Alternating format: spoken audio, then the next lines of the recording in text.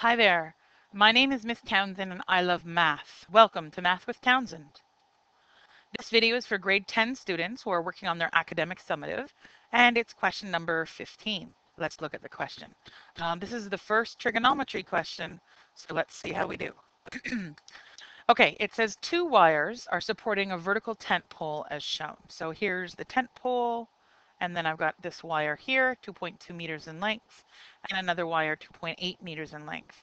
And the angle between those two wires is 80 degrees. So part A says, how far apart are the wires fixed in the ground to the nearest tenth of a meter? So I want to know what this distance is here. So how are we going to do that? Well, don't get fooled by the fact that it looks like there's right-angled triangles. There are right-angled triangles, but we don't know nearly enough information to use that. If you look at an individual right-angled triangle, I know absolutely nothing about this triangle except for one side and the opposite angle being 90 degrees. I don't know which portion of 80% belongs to this angle, and obviously I can't just say, well, it's half, because that would make no sense since these wires are at different lengths from each other. So therefore, I can't use straightforward trigonometry. So what can we do? Well, we would therefore have to use either the sine law or the cosine law. So have a look at this triangle.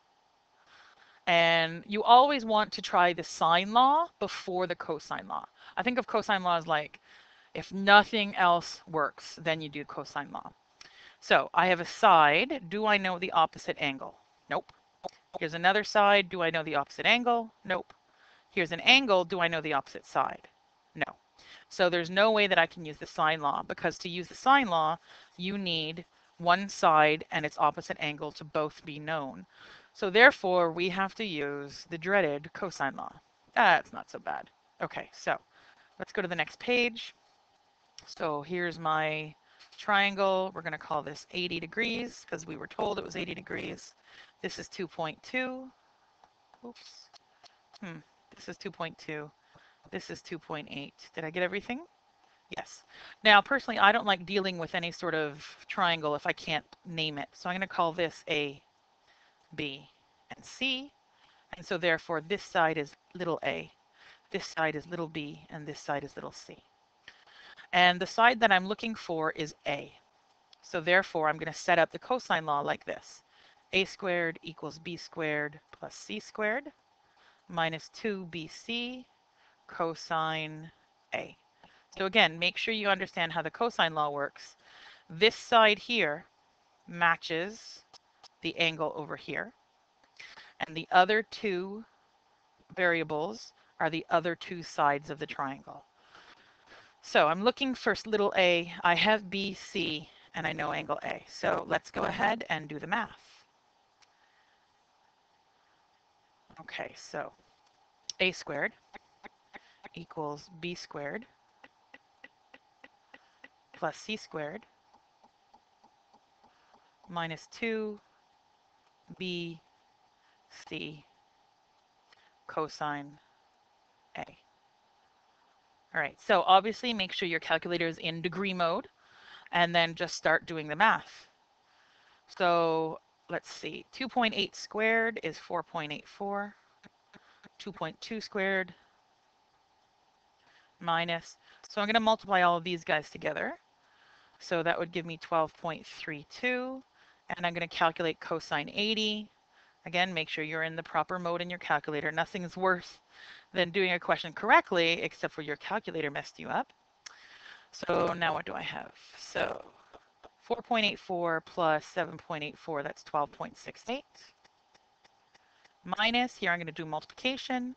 12.32 times 0.0736 is 2.14. So I'm rounding a little bit. So a squared is equal to 10.54.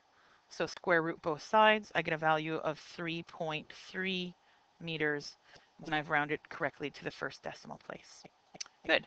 Does that make sense? It sure does. So, if I got an answer like 30, I'd be a little concerned because even though diagrams are never perfect and are never intended to be measured, there should be some sort of sense of size references.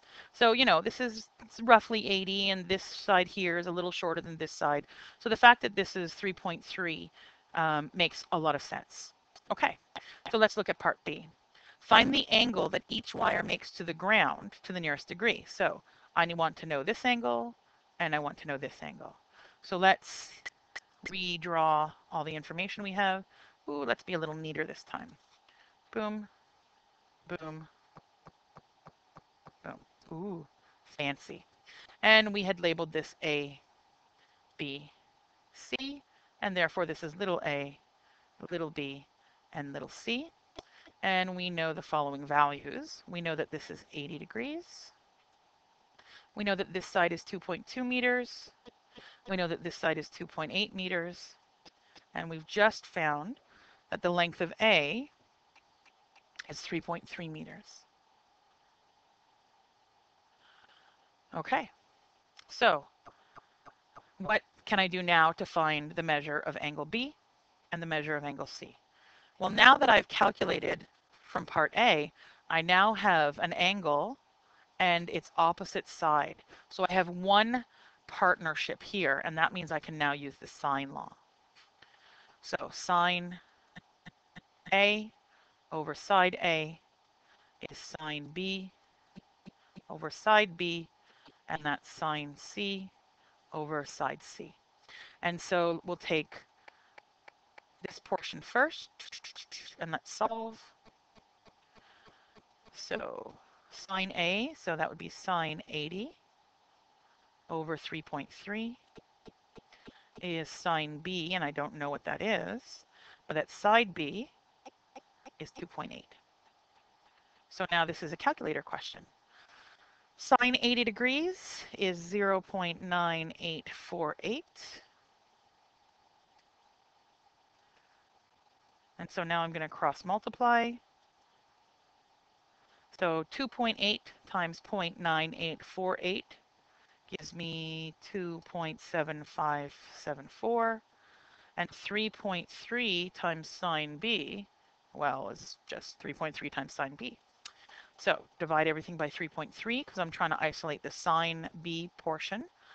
That gives me 0.8484. So that's sine B. So how do I get B? Well, this is where it's going to sound weird. You bring sine to the other side. So, that's not proper vocabulary at all, but it's kind of what your brain should be thinking about. I need to isolate B, and right now I have sine B. And the way to get rid of sine B is by doing this. Inverse sine.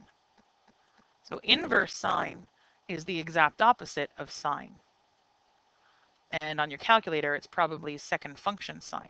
So here, inverse sine and sine eliminate each other. I'm left with B, and this I punch into my calculator, and I get 58 degrees for the angle of B.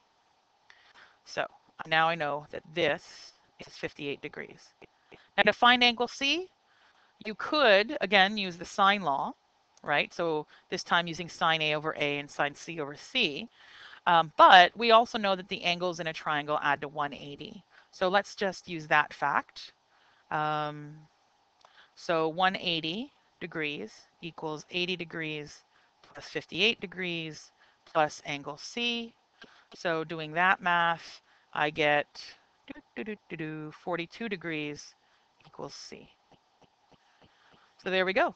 Now, if this was a test or something for marks, you might want to use the sine law to find C, and then just make sure you have the right answer by checking that they add to 180. But, if you're confident in your work, you're confident in your work, right? So it all depends. So I hope that helps. That's a pretty straightforward sine law, cosine law question. Ask for help if you need it. Thanks. Bye.